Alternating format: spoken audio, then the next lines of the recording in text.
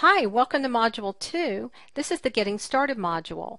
So we're going to talk a little bit in this module about some of the new features QuickBooks 2015 has, and then we'll jump right in and start creating your company file. So if you're new to QuickBooks, then all of this is new obviously, but if you've been using it for a while, you'll notice that there are some things they've enhanced to make them work a little bit better, and also some brand new features. Now we're not going to address everything new in this particular section, but as we go through some of the other modules and we see some new things, we'll be pointing those out as well. So the first thing I want you to notice is that we're used to seeing the Home tab when we first come into our company file, but now they've got an extra tab here called Insights.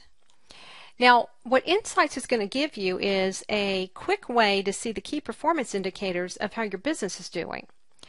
So what you'll notice at the top is that it has your company name, and there is a place to upload your logo in case you were going to use this on some professional documents that you might be sending out.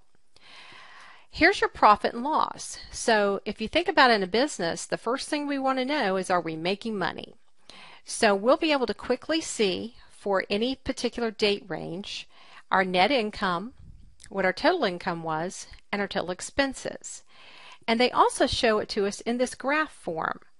So you'll notice that as you point to a particular month or a particular expense or income option, you can see that particular number. Now notice you've got an arrow that points to the right, and there's also one on the left. So if you wanted to scroll through some of the different things you can see, on the next screen you'll actually see what we call a previous year income comparison. If I click the arrow again, I'll see top customers by sales, and then again I rotate back through the profit and loss. Now when I scroll down and look at this, on the left you're going to see options for your income. I'm going to be able to see how many open invoices I had and what the total is. I'm going to see if any of those are overdue, and how many were actually paid in the last 30 days. Notice you could go straight to create an invoice from here if you were ready to do that. I also will see here on the right my expenses. Now you're going to notice there's a donut chart here that shows me a graphical representation of those expenses. And what's really kind of cool is if I double click on any piece of this donut, I actually run a report on that particular category. So now you can see I'm in a transaction detail report, and this is showing my gross wages for paychecks over here.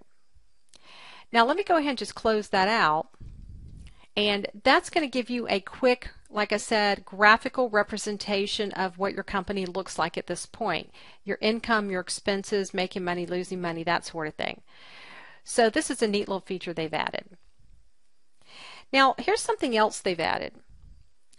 If I go up to my customers on the menu and I come down and click on my income tracker, now we had the income tracker before, but what we didn't have is this little part where it tells you all of your time and expenses. These are your billable time and expenses. So if you wanted to turn that little part off or on if it wasn't on, notice the little gear in the top right where you can check or uncheck that option. Now I'm also seeing how many estimates I have, how many open invoices I have, how many are overdue, and how many were paid in the last 30 days. Now I can filter this list. So let's say that instead of looking at all the customers, I'd like to look at just Christy Abercrombie. Notice now I'm seeing any transactions for Christy. So let's say that this second line here, which is time and expenses for Christy, these are not billed, but I'm ready to go ahead and invoice them. So if I go all the way to the right hand side and I drop down my list, I can actually create an invoice right from here, and it will pull in any of those expenses or billable costs that I need to go ahead and invoice Christy for. So that's kind of neat how that works. Okay, so let me show you about another neat little feature they have called pinning, and I'll just show you where this is, and later on we'll spend a little bit more time on this. Now I'm going to go ahead and close this invoice that I happen to be on right now. So let me go ahead and maximize it over on the left, and that way I can actually go ahead and close this. And I'm going to go ahead and close this window as well. Okay, so let's say that I'm looking at my customer center. So I'm going to go ahead and click on customers, and I'm going to go ahead and click on the customer center. Now when you're looking down here at the transactions, the contacts, the to-dos, look at the notes tab. And you'll see there's a little pin next to this particular note. So what pinning allows you to do is whatever note happens to have a little pin, that's the one that will take precedence over the other note. So what's going to happen is when you run certain reports, you'll be able to see those notes on those reports.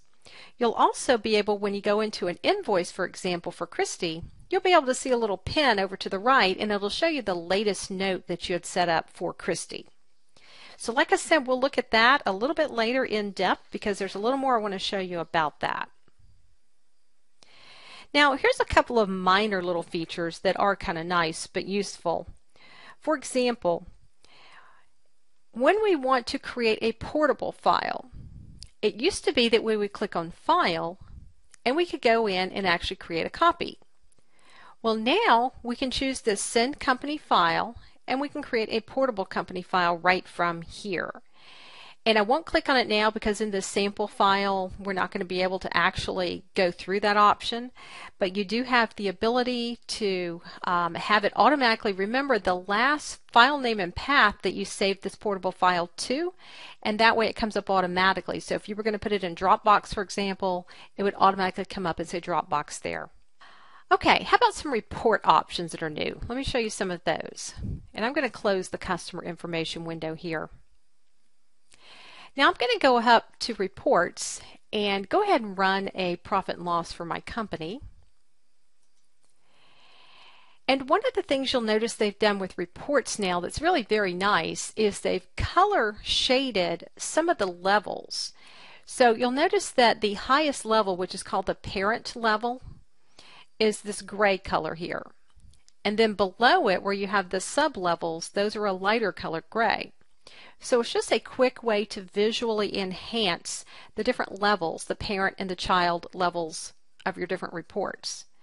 Now notice the arrow to the left. I can click the arrow and it will hide or show whatever's underneath that particular parent category. And I can come down and do this for any of these. So that's kind of neat as well, and the report will print however you have it set up and it's looking. Now here's something else really cool that's done with reports. You can now add a comment to any of the line items in any report. Here's how this works. If you go up to the top, you'll see there's a button that says Comment on Report. And when you turn that button on, you now get these little bubbles, they're called clouds, next to each one of your line items. So I'm going to scroll down and find the payroll expenses, and that'll be this line here. So I'll click the bubble to the right, and I'm going to put in a comment. Now once you put the comment in, you go ahead and hit Save over on the right hand side, and it's now saved.